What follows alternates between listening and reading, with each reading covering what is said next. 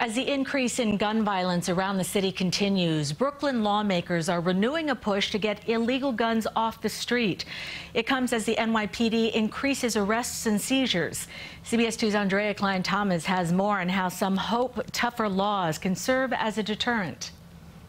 A quarter of all shootings in New York City happen in 5 precincts in Brooklyn. We've also seen more investigations into those areas by moving more detectives in that areas. What we've also done is we've moved more technology into those areas. The result, gun arrests are now inching closer to pre-pandemic levels after the clearance rate plunged during the summer. Many are repeat offenders associated with gangs in a cycle of retaliation, using illegal guns that are easy to buy on the street. The penalties for selling drugs are more significant currently than the penalty for selling these firearms. That makes no sense.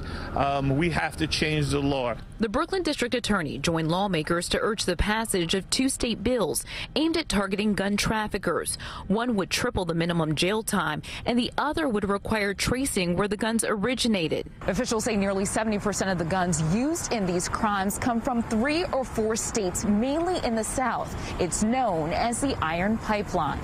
Victims like Michael Scully's family are supporting the legislation, although it doesn't provide much solace. Scully was killed while walking his dog in the usually quiet Bay Ridge neighborhood. It's no consolation to a family who has a member stolen from them forever.